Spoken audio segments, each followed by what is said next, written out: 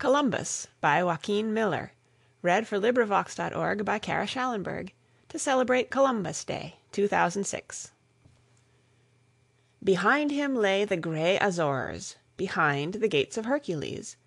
Before him not the ghost of shores, before him only shoreless seas. The good mate said, "Now must we pray, for lo, the very stars are gone. Brave Admiral, speak, what shall I say?" "Why, say, sail on, and on, and on."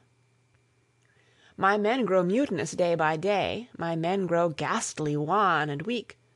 The stout mate thought of home; a spray of salt wave washed his swarthy cheek. "What shall I say, brave Admiral, say, if we sight naught but seas at dawn?"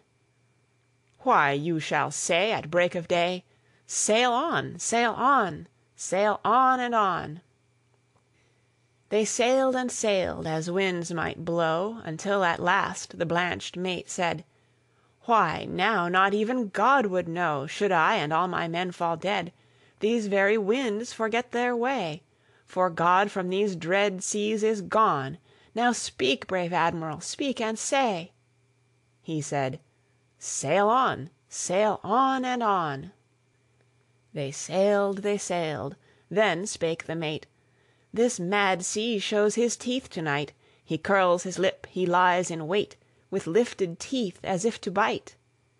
Brave Admiral, say but one good word. What shall we do when hope is gone?"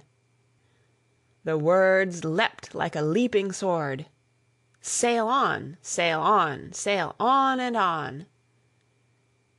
Then pale and worn he kept his deck and peered through darkness.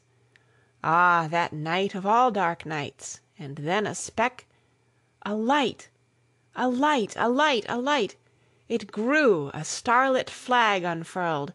It grew to be Time's burst of dawn. He gained a world. He gave that world its grandest lesson. On, sail on! End of poem.